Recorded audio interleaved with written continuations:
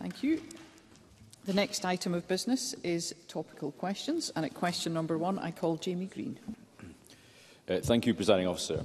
To ask the Scottish Government what consideration it has given to introducing a ban on American XL bully dogs in light of a series of reported attacks involving such dogs. Minister Siobhan Brown. Thank you, Presiding Officer. And firstly, can I just say that we all share the horror at recent reported attacks and deaths due to XL bully dogs, and my thoughts are with all of those impacted. We've noted the intention of the UK Government to take steps to introduce a ban on American XL bully dogs. The Scottish Government officials met with DEFRA and officials from Wales and Northern Ireland last Friday to discuss and hear more about the UK Government's proposed approach. The UK Government are planning to convene an expert group to specify a legal definition of the American Bully XL, and this group will consist of a body of concerned with the animal welfare, veterinary science and practice, and with breeds of dogs, and include representatives from the police and the 4 nations. That work, when carried out, will inform our own consideration on any ban moving forward. Jamie Green. Can I thank the Minister for that update? Naturally, all our thoughts are with the families of those affected by these recent fatalities and attacks. I think in light of the spate of attacks, I think that urgent action must be taken, and I welcome the UK Government's swift response to this end. But of course, there are very many schools of thought out there about how we deal with so-called dangerous dogs, ranging from outright bans, such as the case in this scenario, to better enforcement of existing breeding and ownership laws. Can I ask the Minister, in addition to the consultation and liaison with the UK Government stakeholders, what expert stakeholder advice and public consultation the Scottish Government will be undertaking before reaching its own conclusions? And given the urgency around public safety, when might we expect a firm decision on this matter? Minister. Thank you, Presiding Officer. I agree with the member. I think what matters here is careful evidence-based decision which is focused on protecting the public safety in Scotland. We're committed to giving full consideration to the issue and to ensure that we arrive at the correct decision. It's clear from the UK Government's announcement that there is a wide range of views in this area from experts and members of the public, and it's imperative that the Scottish Government moves forward will consider all voices. I do not have a timescale at this moment for the consultation, but I will keep you updated. Jamie Green. Thank you for that, and I'm sure Parliament would appreciate that. As would the general public, there are many responsible dog owners out there who may also have reservations about any forthcoming legislation, what that means for their own pet ownership. Presiding Officer, back in January of this year, you may recall, I raised with the former First Minister the very serious issue of serious organised criminal gangs who were using extreme breeding techniques to create fashionable hybrid breeds such as the American XL Bully. Often these dogs are maltreated, they are poorly bred, they have severe health problems, and they're treated as valuable commodities, often to be sold to irresponsible owners. I know it's a very difficult debate. Are there bad dogs out there, or simply bad owners and bad breeders? Can I reiterate the questions I asked the First Minister earlier this year? What progress has the Scottish Government made since then on the potential toughening of, or even simple enforcement of, the very many existing laws which govern extreme breeding, illegal breeding and irresponsible dog ownership in Scotland? Minister. Thank you, Presiding Officer. We have established an operational working group involving local authorities, Police Scotland and COSLA and other key stakeholders to progress this very important work. And we published updated statutory guidance to help local authorities carry out their functions under the control of dogs legislation. If I may, Presiding Officer, I think it's really important here to get the message across, because I know there's a lot of concern out there in the general public for people that may have these breeds of dogs. It's very, very important that we emphasise that a dog being a banned breed does not automatically mean that it's going to be put down.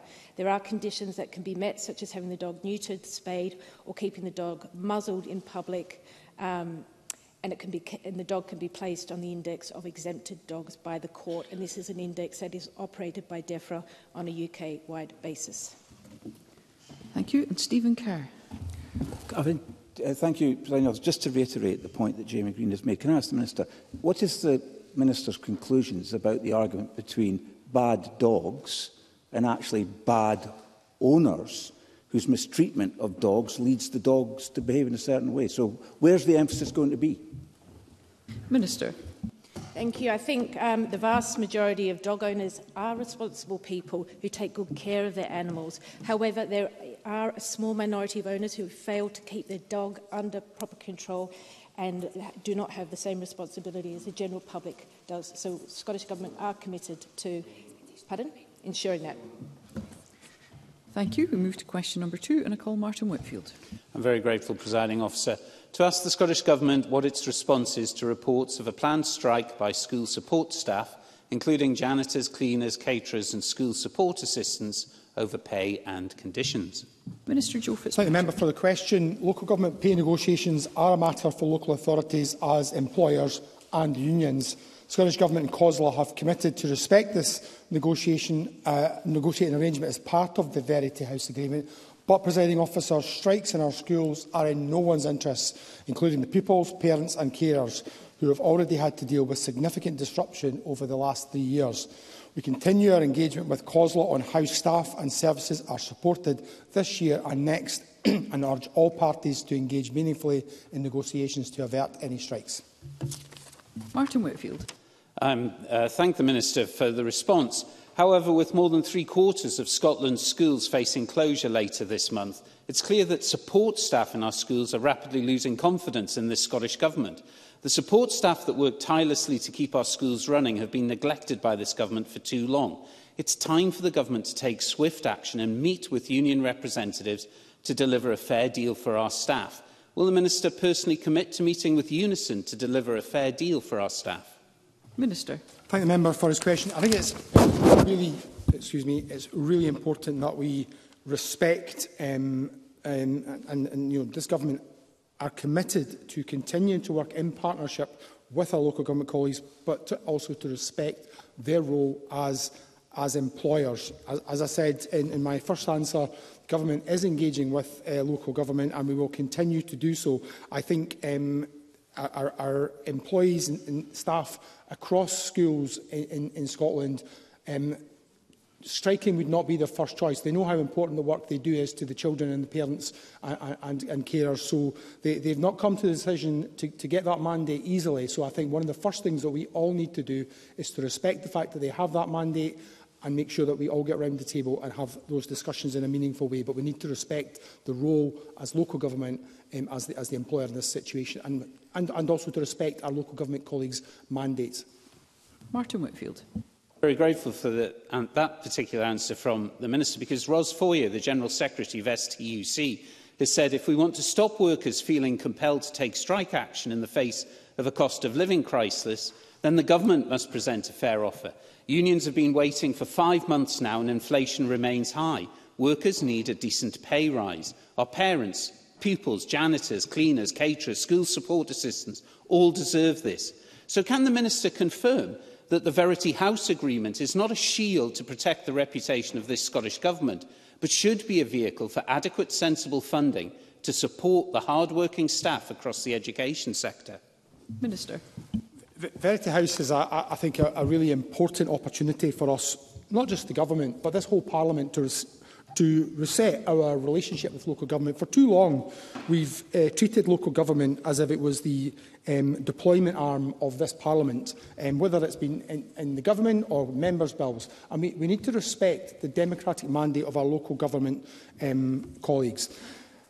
This Government has intervened, has taken action to support our local government colleagues in the settlement. So £155 million was added to the settlement in order to allow for the initial meaningful pay rise. We then, just last month, additionally gave reassurance to councils around an additional £94 million increased recurring costs on the offer that they had made, to allow them to then make a further offer. And we continue to have discussions with COSLA to see how resources can be found in order to settle this dispute without the need for strike action. But we all need to be conscious of the very challenging financial position faced, not just by the Scottish Government, but also by local authorities. Fulton McGregor. Thank you, Presiding Officer. The right to strike is one both actively upheld and supported in Scotland, but our neighbours clearly do not always share the same values, as witnessed by the UK Government's abhorrent anti-strike legislation. Will the Minister commit to always upholding the right to strike in Scotland? Minister. The Scottish Government strongly opposes any bill that undermines legitimate trade union activity and does not respect fair work principles. It is a long-standing position that a progressive approach to industrial relationships, along with a greater, not fewer, protection for workers, is at the heart of a fairer, more successful society. The UK Government's introduction of the Minimum Service Level Act is a direct contradiction to the Scottish Government's position. The Scottish Government opposed the introduction of the 2016 Trade Union Act alongside trade union and local authority partners, and we continue to call for it to be repealed.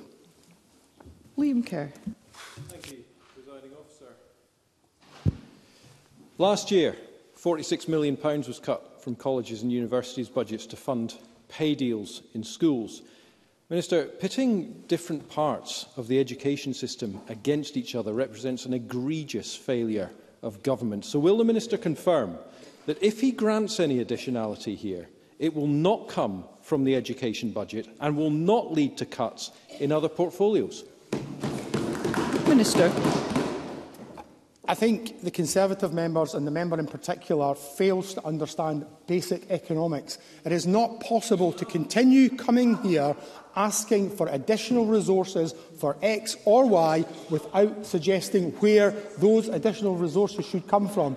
The Scottish budget is fully committed. If we're going to make changes, if we're going to support our services further, then we will have to look at what adjustments we have to make across the budget. And I think it's just lucky that we did not listen to the Conservatives around about a year ago when Liz Truss brought forward her disastrous budget, which has left implications for local authority and public authorities, not just in Scotland, but across the UK, having to face unprecedented levels of inflation in year.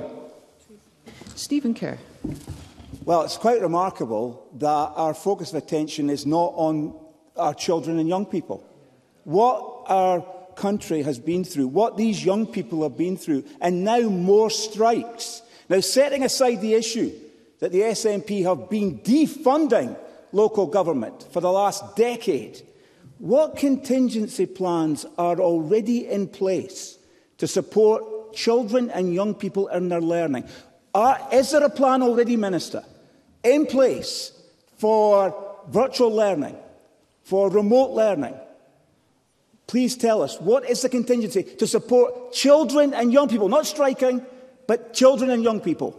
Minister. So the member actually does make a really good point, as bringing us back to why it is that we in the government and our causal partners and our trade union colleagues are so keen to settle this dispute without strike action. It's because of the damage that action would have on those children. Cabinet Secretary is, as you would imagine, in discussions with our local government colleagues in terms of what mitigations would need to be put in place and how we can have a consistent approach in achieving that. But I want to go back to one of the points that the member made. In spite of the swinging cuts from the UK government to this government, this Parliament, in real terms, local government had an increase of £793 million this year. That's a real terms increase of 3%. And the Accounts Commission confirmed that since 2013-14, local government funding is in real terms 2.6% higher. Thank you. That concludes topical questions.